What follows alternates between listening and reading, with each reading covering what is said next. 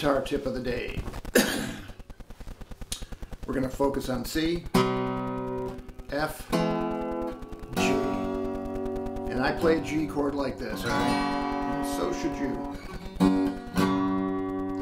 If you play it like this, you're just kind of wasting a finger out there, so you want to make sure you kind of...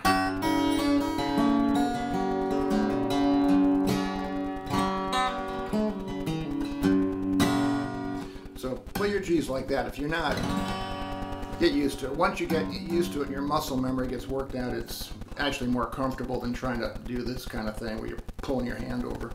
All right, so back to this C. We're going to pick up our ring finger, and then we're left with these three notes. We're going to play them all together.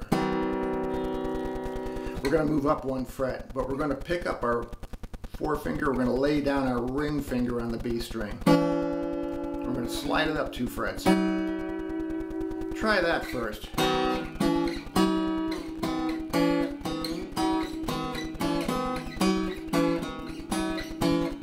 That's all in the key of C. Now you can repeat this by going up here.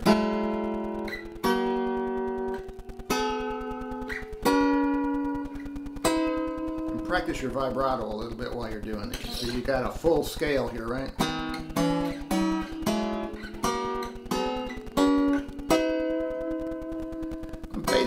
I'm basically hitting just the 2 notes. I don't play that middle G string all the time, so as you put your finger across the strings, you'll deaden that G string.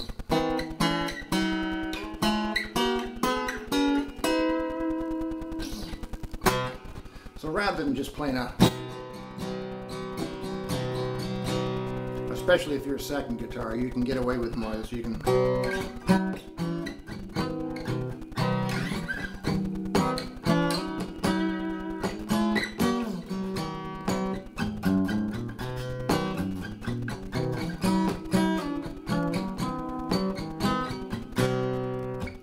So.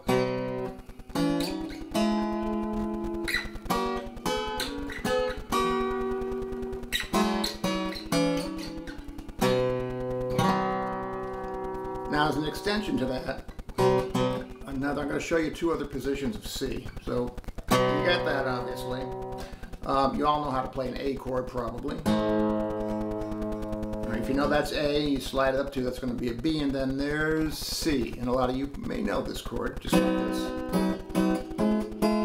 Does that look familiar? Because that's what I'm doing here, right? So if I'm playing C, well, now you got the C chord here.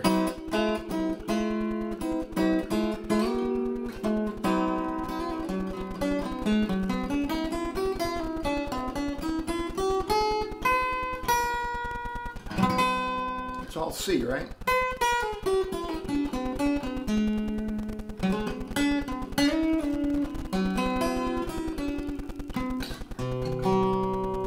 Now, if you know the F chord,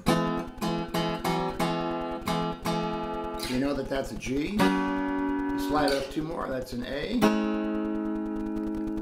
Slide it up 2 more, that's a B chord, and then C.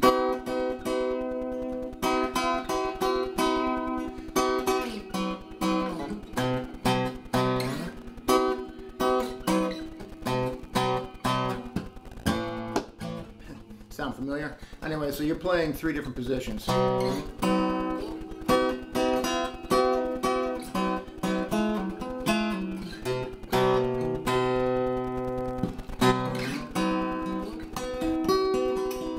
And suspend those chords. If you're playing a C chord, you're going to lay your pinky down here on the D string.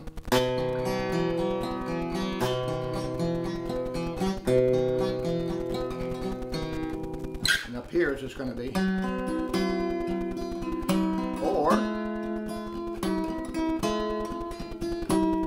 And up here it's going to be.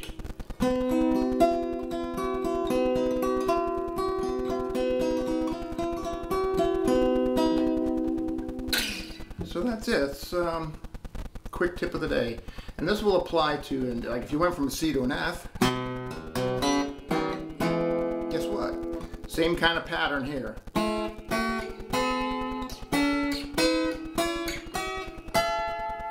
So So it's in an F. But the same concept, same pattern, same theory, if you will, and whether you're playing a C or an F. So when you say, hey, well, I want to go to G, that's the final chord.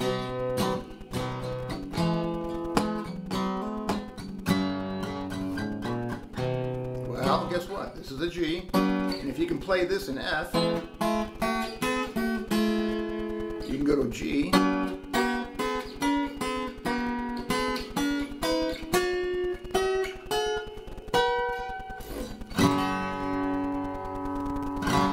and we know that this is a G. Now when I play these other positions, the other triads, I usually refer to them from a D position. So okay, this is a D, you move it up 2, that's an E, and then F.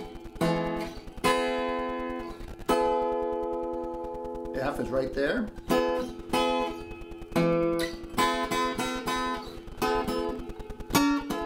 Look at, there's that pattern again, right?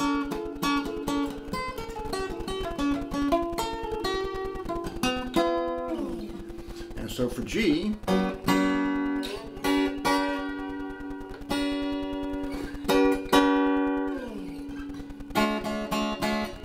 you know a D chord, you know how to get to a G chord.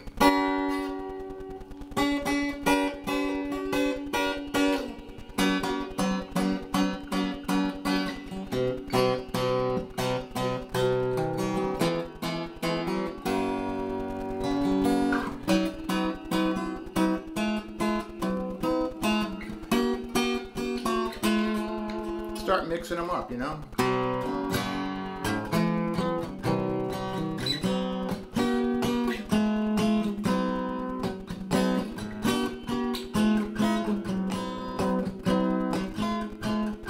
That's all it is. It's suspended, right? Up 2.